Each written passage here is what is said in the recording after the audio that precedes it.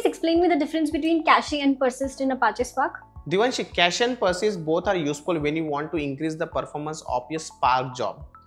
Cache is mainly useful.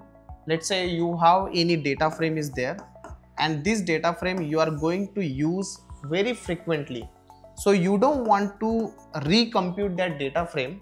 So basically what you will do, you will store that data frame into the memory, and that is possible with the help of cache. So whenever you think that your data frame can fit into the memory, you can use cache. But let's say you have a data frame which may be quite bigger in size, which cannot be fit into the memory. That time you can use persist. So persist have multiple options, like you can store a data, means you can store into the memory, you can store it into the storage. It can be a combination of memory plus storage, and we have serialized, deserialized, many other options are there.